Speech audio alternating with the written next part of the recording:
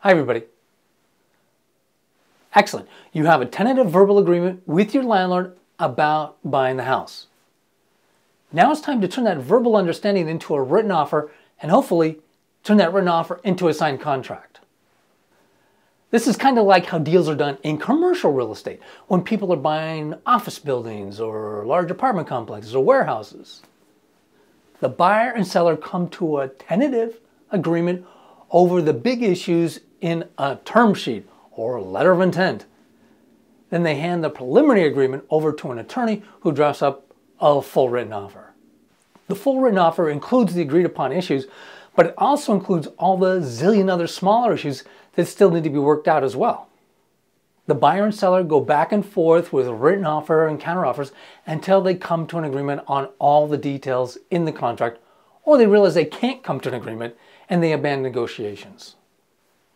The stage you're in now is equivalent to the term sheet or letter of intent stage in a commercial real estate sale. You've come to a tentative agreement on some big issues, or at least you're getting close to coming to an agreement, but you still need to work out a lot of smaller issues. So you send your real estate agent or attorney a list of all the items that you and your landlord have more or less agreed on. The list might include the sales price, how much money, if any, the seller will contribute toward paying your closing costs. These are the seller credits. What personal property is included in the sale, for example, the refrigerator, washer and dryer, furniture, etc. Whether the contract will have a buyer inspection contingency clause in it, definitely should. The closing date. Whether the seller will buy a home warranty for you, hopefully they will. And how to handle your current rental deposits. Then, based on that list, you ask your agent or attorney to draft up a full written offer. You don't have to have everything figured out, but it would be great if you already agreed on some of the most important stuff, like the price and whether the seller will contribute 3% or whatever percent toward your closing costs. Your real estate attorney will bring up a lot of issues you hadn't even thought about that will need to be addressed in the full written offer. Your agent or attorney will draft a written offer for you. You should carefully review it, discuss it with your agent or attorney until you feel confident that you understand it.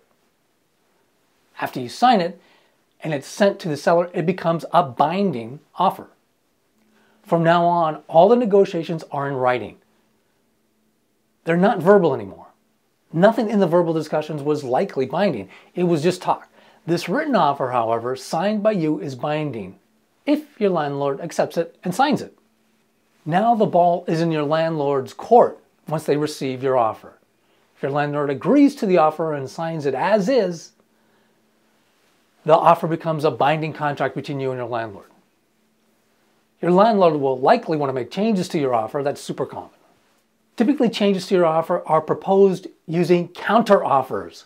A counteroffer basically says, hey, we agree to everything in your written offer except these items below which I propose to change. In a normal sale, the counteroffers typically revolve around changing the sale price. If you've already tentatively agreed on the price, perhaps you use an appraisal to set the price, then there will be fewer counteroffers. If you don't agree to all the changes they proposed in their counteroffer number one, then you can make your own counteroffer number two, which changes to their counteroffer number one, and so on. Hopefully you're narrowing down the points of disagreement with each counteroffer until agreement is reached. Sometimes it becomes apparent an agreement can't be reached and you just give up on buying the place. But if you get to the point that you're doing counteroffers, the odds are pretty good that you'll eventually be able to reach an agreement. The original signed offer, together with all the signed counteroffers, become the binding contract. After you have a signed contract, you or your agent will take the signed contract and your earnest money deposit check to the closing agent. Or perhaps you wire the earnest money deposit into an escrow account.